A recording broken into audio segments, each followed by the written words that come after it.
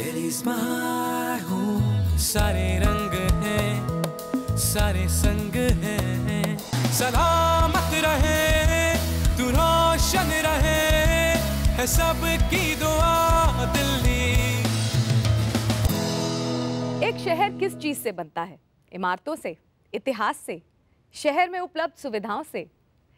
शहर बनता है ख्वाबों से और उन ख्वाबों को देखने वालों के पक्के इरादों से। आज हमारे साथ है दिल्ली शहर की एक ऐसी खास हस्ती जो हर रोज हजारों ख्वाबों को एक नई दिशा देती है और कमजोर इरादों को पक्का करती हैं। ये है आने वाली पीढ़ी का मार्गदर्शन करने वाली देश के जाने माने कॉलेज लेडी श्रीराम कॉलेज की प्रिंसिपल और मशहूर educationist Padmashri doctor Meenakshi Gopinath. Ma'am, welcome to the show. Thank you mini. मैं आपको बता दूं कि डॉक्टर मीनाक्षी गोपीनाथ 1988 से लेडी श्रीराम कॉलेज की प्रिंसिपल रही हैं। पिछले 30 सालों से इनके जीवन का लक्ष्य रहा है एक्सीलेंस और इक्विटी इन एजुकेशन, जिसकी मैं चश्मदीद गवाह हूं। मैम, आप हमें बताइए शुरुआत में कि आप एजुकेशन को किस नज़रिए से देखती हैं? You know, when I meet young women like you, who are reassured, who are assured, who are empowered, who are full of the zest of life and who have a deep commitment to make change. Ji. For me, that is one facet of education. विद्यार्थियों के साथ किसी अन्वेषण में लगना, सीखना, साथ चलना, उड़ान की तरफ देखना, both roots and wings. For me, that is education. In fact Delhi university के कोर्स करिकुलम में डॉक्टर गोपीनाथ ने कॉन्फ्लिक्ट रेजोल्यूशन स्टडीज नाम का एक कोर्स शुरू किया है और इन्होंने लेडी श्रीराम कॉलेज के सेंटर फॉर पीस बिल्डिंग की भी स्थापना की है, जो कि एक first of its kind under graduate level का कोर्स है। मैम, ये कोर्स क्या है और क्या पढ़ाता है? By and large, this course is about the resolution of conflict. Ji. But even more importantly, it's about seeing women as leaders for change, to bring in new discourses on peace, not just for India but for the world. आप जानती हैं कि Aung सान सू की हमारी मशहूर अलमना रही हैं जी। और वो एक मिसाल है इस बात की कि औरतें पीस के एरिया में क्या कर सकती हैं। एक तरह का अमन लाना सिर्फ कम्युनिटीज़ में ही सिर्फ नेशनली ही नहीं, रीजनली ही नहीं, इंटरनेशनली ही नहीं, मगर अपने कम्युनिटीज़ में, इन Holmes, in spaces where there are differences, there is conflict, there are aspirations that are not met, there are struggles, to bring a kind of vocabulary of peace and alternative development, ये इसका महत्व है। Ma'am, educating for piece एक बहुत ही growing और dynamic field है और आपने तो इस पर कितनी किताबें लिखी हैं। तो ये जो एजुकेटिंग फॉर पीस है, ये क्या है और इसका ग्लोबल सिनारियो में क्या महत्व है? First and foremost, you know, we come from a multicultural environment where there are several fault lines of class, caste, community, gender. And these are bound, these differences sometimes create tensions, sometimes conflict, exclusions and inclusions, which are structural causes of conflict. To understand them, to see them for what they are, to go to the root of the issue, and to look at ways in which citizens can resolve this for themselves, so that at the end of the day, it's about the security, human security issues, not just national security, but the security of peoples, of citizens. And this is very important because coexisting for different communities, especially in a city like Delhi, which is so dear to all of us, is a challenge today because there are aspirations that cannot always be met. बिल्कुल। So it is a very important and growing and dynamic field, and I think there's a lot to be done. Ma'am, ऐसे कौन से महिला पात्र हैं जिनको आप आप देख के आपने सोचा कि this person is a good leader? Well, I admire many people. I admire young people like you. As I mentioned, Aung San Suu Kyi, she stands out as the epitome of true leadership. You know, in some ways, I feel very proud that I live in a state where the chief minister is a woman. And I think that there is a texture of leadership that women in politics bring to the public sphere. So there are many, many women leaders. What gives me great joy is There are several women leaders today. Just about हर क्षेत्र में आप जाइए और आप देखिए कि औरतें वहाँ क्या कर रही हैं. वो जो भी कर रही हैं वो किसी उनके करने के ढंग में एक फ़र्क है ना, एक फ़र्क है, क्वालिटेटिव फ़र्क है. मैम ये फ़र्क क्या है? मैं आपको ये इसका उदाहरण देने के लिए इंसिस्ट करूँगी, क्योंकि कहते हैं कि औरतों का इमोशनल कोशेंट, उनके इंटेलेक्चुअल कोशेंट के साथ जब बनता है, दे आर अनबीटेबल. देखिए, मैं रिडक्टिविस्ट नहीं बनना चाहती. मैं ये नहीं कहना चाहती कि main make war and women make peace. ये थोड़ा सही नहीं होगा. हाँ. लेकिन एक संवेदनशीलता है. हाँ. जो औरतें हर संदर्भ में लाती हैं, जो अलग है. मैम, आज की तारीख में देश की महिलाओं की सबसे बड़ी चुनौती क्या है?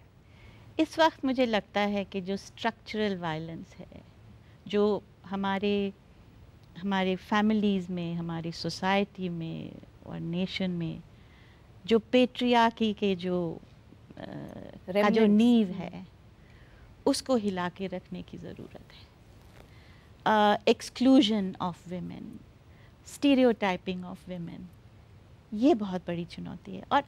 और बड़ी खुशी भी होती है ये देख के कि बहुत सारी महिलाएं उससे बाहर निकल रही हैं.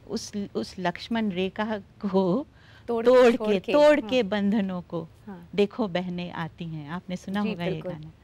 तो इसके लिए बहुत मेहनत और बहुत करेज और स्ट्रेंथ की ज़रूरत है. This century is the century of women. अगर आप देखें in all educational institutions, by and large the world over, the gender ratio is bending towards women. Yes. We are going beyond the 50% ratio in higher education in many parts of the world. So inevitably it's our destiny, but we have to be prepared for it, and we have to bring a different metaphor of leadership. Yeah. और ma'am, इसको करने का आत्मविश्वास, it's only going to come from education, isn't it? Also from education, yes. Education plays a very, very important role also but education not just in the formal conventional sense. Education as the context where you can, you're not beset by the fear of failure. You can make your mistakes, but there is an environment that is nurturing, that is supportive. And it's not judging you at every step. It's not judging you, it is encouraging you. You can do it. You can do it. Go for it. You can do it. Ma'am, Delhi में higher education के क्षेत्र में आप क्या क्या विकास देखती हैं? पूरे कंट्री से, बाहर से, देश विदेश से लोग दिल्ली आते हैं for higher education. I think Delhi is fast emerging as the hub of higher education in the country. There was a time that Pune used to be considered. बहुत सारी वजह हैं इसके साथ. एक तो क्वालिटी वाइज जो ऑप्शंस यहाँ लोगों को मिलती हैं फॉर एक्सीलेंस एंड एक्विटी, और तमाम पूरे देश से, और देश से ही नहीं, पूरे रीजन से लोग यहाँ आते हैं. और आजकल जो इंटरनेशनलाइजेशन पे जोर दिया जा रहा है, that is adding to the sort of, shall I say, to the various kind of facets of education and enriching it. Delhi में शायद, दिल्ली स्टेट में शायद 24 हैं institutions, and other than the national universities, there are state universities, there are institutes of higher education. There is also because it is such a multicultural space. You get people teaching you from all parts of India, many from other parts of the world. You get a sense of space in the city to experiment. You are not straight jacketed. आपको कई बहुत सारे options हैं. तो एक यहाँ पढ़ने में एक मज़ा है जो मेरे को नहीं लगता बहुत easily और किसी भी जगह मिल सकता है. Especially comparisons are not good, लेकिन दिल्ली में अब ये एक एजुकेशन पे बहुत ज़्यादा ज़ोर दिया जा रहा है, और मैं देख रही हूँ ख़ास तौर से पिछले 10-15 साल से बहुत ज़्यादा ज़ोर, और महिलाओं के एजुकेशन पे. I think right now you are opening the women's technical university in Delhi. That's a great opportunity, and it's in keeping with the times. It's the need of the times. जो ज़रूरतें हैं इस वक्त जो हमें चाहिए वो हो रहा है. इंदिरा गांधी टेक्निकल यूनिवर्सिटी की बात करें आप. जी अभी मैंने हाल में सुना उसका इनॉग्रेशन भी हुआ था. That's a great opportunity for women because very often it has been felt that women are lagging behind in technical, although it's not factually correct. But this gives you a full range. And there's a lot of experimentation going on in the universities here. आप यहाँ के national universities को देख लीजिए, जामिया है, JNU है, Delhi university है, और हर एक की एक अलग छवि है. They are not duplicating each other's courses. Absolutely. हर एक की अपनी. अब आपकी ही स्टेट यूनिवर्सिटी में अम्बेडकर यूनिवर्सिटी है, which caters to a particular sort of erstwhile marginalized group. लेकिन उनके कोर्सेज इतने डायनामिक हैं, उनका ओरिएंटेशन अलग है, उनका ओरिएंटेशन अलग है. तो हर एक यूनिवर्सिटी और इंस्टीट्यूट की अपनी छवि है. They are not there to duplicate it. और इतने सारे युवतियाँ और युवा यहाँ आते हैं और यहाँ आने के साथ उनके ड्रीम्स, उनकी ख्वाहिशें सब जुड़ी हुई हैं. तो जितनी एनर्जी यहाँ आप देखते हैं और बदलाव भी आ रहा है. आपने सुना होगा कि प्रोग्राम्स में बदलाव आ रहे हैं. Delhi has become the window to the world in a way. And so there are many other institutions that are partnering, collaborating from other parts of the world. And it gives it a tremendous fillip to higher education especially. Great. Schools को देख लीजिए, the way in which the school children have been mobilized to look at, to build environmental consciousness. आप जानती हैं कि दिवाली के crackers को बंद करने में बहुत स्कूल के बच्चों का बहुत बड़ा हाथ है. To some extent, I think the leadership assisted that process, but it was organic. It came from the schools, and that is a wonderful feeling. तो एक तरह people also feel, although they come from outside. पहले एक ज़माने में ये कहा जाता था हनोज दिल्ली दूर अस्त. आपने सुना होगा कि जब निज़ामुद्दीन औलिया, हज़रत निज़ामुद्दीन औलिया के ऊपर रियाजुद्दीन तुगलक अपना वो पावर जमाना चाहते थे, उस वक़्त वो शायद बंगाल में कुछ कॉन्क्वेस्ट करके लौट रहे थे और उन्होंने एक तरह से चेतावनी दी थी हज़रत साहब को. तो उस वक़्त हज़रत निज़ामुद्दीन औलिया ने कहा है कि दिल्ली दूर है, तुम दिल्ली, अभी दिल्ली बहुत दूर है. And as you know he never really, the moment he came back, जब वो लौटे, he was no longer alive because he met with a fatal accident at the doorstep of Delhi. और फिर उसके बाद आजकल ये कहा, फिर उसके बाद 50s और 60s में एक बहुत अच्छी फिल्म बनी थी, अब दिल्ली दूर नहीं. And now because I think there's so much of sort of the population that's coming into Delhi, और आपकी मेट्रो की वजह से दूरियां भी कम हो गई, नज़दीकियां बन गई. और इसमें इत्तेफाक नहीं है, इसमें एक बाकायदा प्लानिंग है जिसकी वजह से the truly cosmopolitan nature of Delhi has given access to so many people. आपको शायद ये मैं बात बताना चाहूँगी कि पहले जब मेट्रो बना, कॉलेज के बाहर उसका वो जा रहा था, तो हम लोगों को बहुत बुरा लगा कि देखो ये मेट्रो हमारे फ्रंटेज को क्या, स्काई लाइन को बिल्कुल ख़राब कर दी. और उस वक़्त हमारा एक छोटा डेलीगेशन गया भी था मुख्यमंत्री जी के पास कि ये इसको ज़रा हटा दीजिए. फिर उस वक़्त उन्होंने कहा कि आप लोग इतने एलीट मत बनिए, क्योंकि इसकी वजह से बहुत सारे लोग जो यहाँ पहुँच नहीं पाते अब बहुत आसानी से. अब हम जब देखते हैं ये वाकई में सच बात थी. तो in a sense of giving access and equity, and that has a great impact on education. Ultimately, education is about the ability to acknowledge and celebrate difference, to be comfortable with that, to learn from this difference, to be able to draw from different cultures, different groups, different classes, you know, that come and enrich your experience of learning. So education is poised for a great takeoff, and this city has been responsible for that. Yes, absolutely. In fact, Delhi government तो अपनी teachers में काफ़ी investment रखती है, उनको training देती है, उनके एफर्ट्स को अवार्ड भी करती है.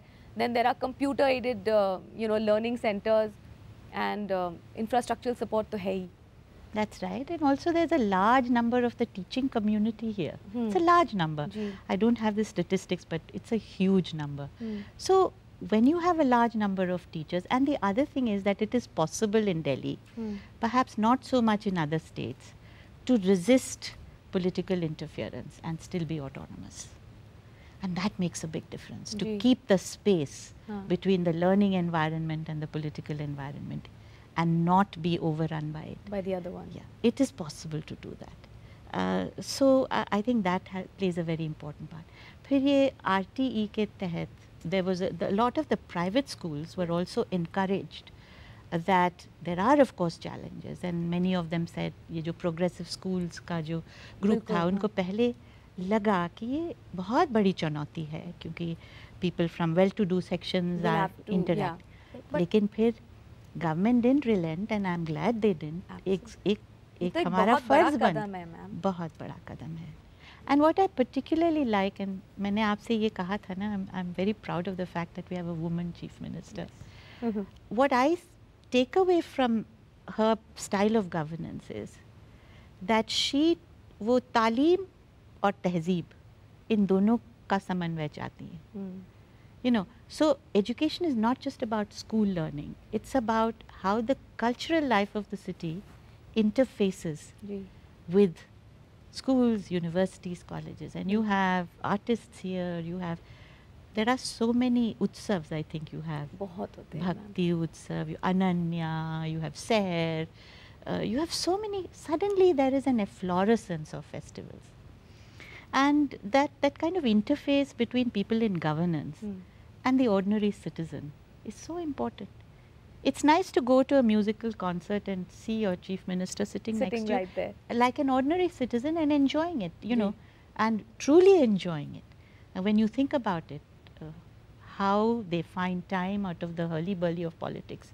But that is why education, talim aur tehzeeb, it's very, very important. And she leads by example. So I've seen that happening over the last few years. You know, I've actually witnessed it, and that gives us a lot of, it makes us feel good. आजकल दिल्ली सरकार जो है वो बालिकाओं और छात्राओं की education और एम्पावरमेंट के लिए काफ़ी योजनाएं उन्होंने इंट्रोड्यूस की हैं. उनसे क्या आपको लगता है कि इन छात्राओं के जीवन में सुधार आया है? I think there is a scheme called the Ladli scheme, if I'm not mistaken, that provides a sort of support for girls under the BPL category. Yes. Across the whole spectrum of education. But I think it's not just the programs alone, it's what kind of sensitivity and sensibility you bring to sort of rolling them out. तो इसमें एक भागीदारी, participation, वो भी एक बहुत बड़ी achievement है I think government की. The fact that now citizens can be part of the governance, I think इससे ज़्यादा अच्छा तो कुछ हो ही नहीं. I love the word भागीदारी. Because your interaction with the city is what? It's place, it's experience, it's expectation, and it's engagement. बिल्कुल. So unless you engage, you're not going to really kind of come to grips. Of course there are problems, there will be problems everywhere. But how many of us think of the fact that we in Delhi are really pampered in terms of power, in terms of water, you know, we haven't had so many in terms of green space, in terms of the sheer 20% green cover जो आपको यहाँ पर हरियाली दिखती है, you don't see it anywhere else. Ma'am आप दिल्ली के एक बहुत ही खूबसूरत और ऐतिहासिक पार्ट में रहती हैं, निज़ामुद्दीन में. तो ये बताइए कि दिल्ली की जो ऐतिहासिक धरोहर है वो आपको इंस्पायर किस तरह करती है? सबसे बड़ी बात ये है कि आप दिल्ली में रहते हुए आपको ये हमेशा ये एहसास होता है कि 3-4 centuries are back to back. जैसे निज़ामुद्दीन में मुझे लगता है कि 17th सेंचुरी भी है यहाँ, 18th भी है, 19th है, 20th है, 21st है. और इतनी खूबसूरत जगह में रोज़ सुबह उठ के ये मैं बिल्कुल एक तरह से शुक्रगुजार होती हूँ कि circumstance has brought me to this space. हरियाली है वहाँ, एक अजीब सा सुकून है वहाँ, और वहाँ मस्जिद भी है. आप सुबह उठते हैं तो मुअज्जिन कॉल, वहाँ गुरुद्वारा है. You know, it's a beautiful gurdwara that you have there. वहाँ खानम खाना का टूम्ब है, वहाँ हुमायूंस टूम्ब है, मंदिर है. और इन सब का एक तरह से you feel that there is a pulsating sort of universe, और वहाँ बहुत सारे यंग प्रोफेशनल्स भी रहते हैं. That is a place where this whole भागीरदारी has taken roots.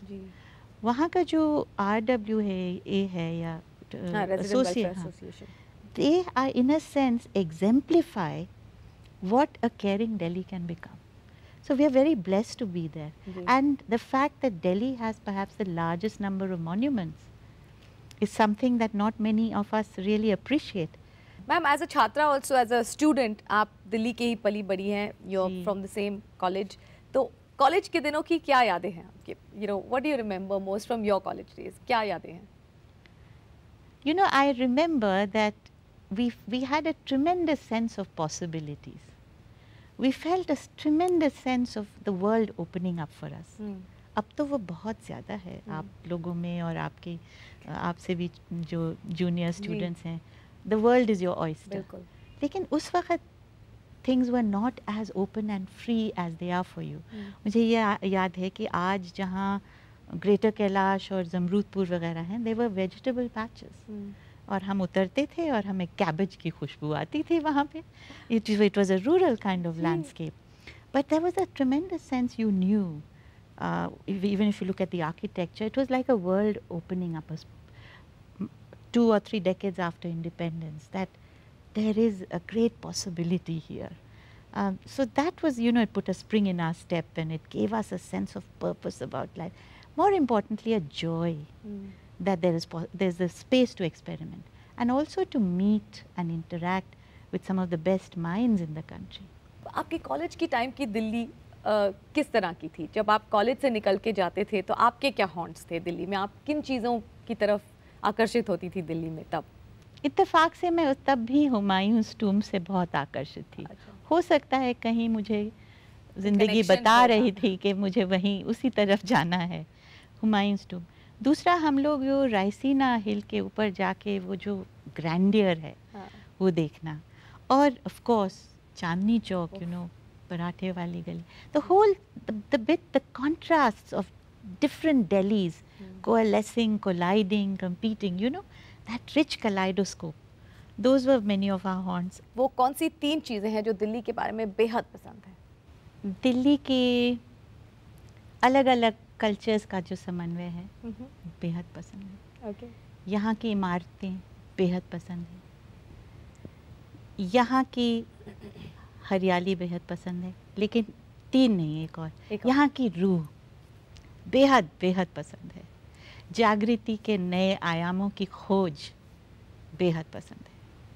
Women's education और एम्पावरमेंट के क्षेत्र में अपने बहुमूल्य योगदान के लिए डॉक्टर गोपीनाथ को कई सम्मानों से सुसज्जित किया गया है, जिसमें Rajiv Gandhi award for excellence in education और पद्मश्री की उपाधि भी शामिल है. ऐसी इंस्पिरेशनल हस्ती के साथ आज की मुलाकात आशा है आपको भी बहुत प्रेरणात्मक रही होगी जिस तरह मुझे. Thank you. आपने हमें इतने पर्ल्स दिए हैं, not only just to do with education but also how we should look at life, how we should be to bring about this wonderful world that you've envisaged for us, and I just hope that we can make it happen for you. Thank you. You've made it possible. Thank you so much, ma'am. Thank you so much.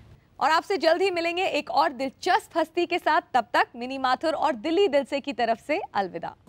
Delhi is my home, this is where I belong. हौसले हमें कुछ कर दिखाने के, रुके ना रुके हम, रुके ना रुके हम. सलामत रहे तू, रोशन रहे है सबकी